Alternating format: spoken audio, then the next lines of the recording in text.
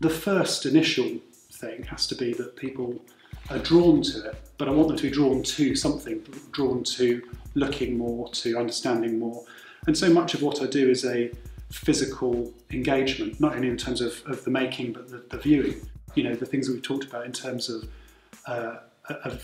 the reflective surfaces being very responsive to dynamic lighting situations. They always look different in different lighting situations, at different angles and so on.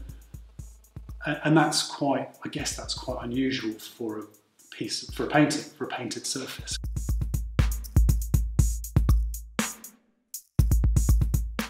A lot of the interventions that I make are quite architectural, and they're designed to facilitate a certain kind of experience of a space. So for example, at the Invesco project, you've got a curved wall.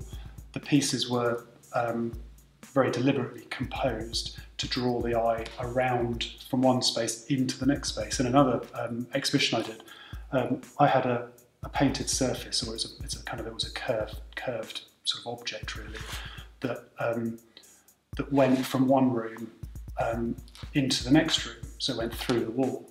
And so it united those two spaces psychologically, in the mind's eye, as it were. You couldn't see both spaces in one go, but you knew that it was there, and so it enabled you to kind of experience those spaces in a different way.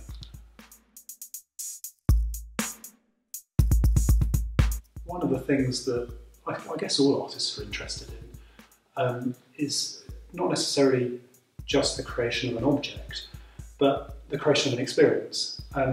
And you don't just make stuff, push it out into the world and hope for the best. You know, what you want is to create an environment, create an experience, and working with architects and designers and so on is a way of facilitating that process. And yes, the function and role that a work of art plays within any context is crucially important. Now, in a work environment, one of the, as you've already alluded to, you know, one of the roles that you want the work to play, or the work can potentially play, is that of a kind of an antidote, perhaps, an antidote to the stresses and strains of the working day. You know, Matisse talked about he wanted to make paintings that you know, a tired businessman could sink into like a comfortable armchair.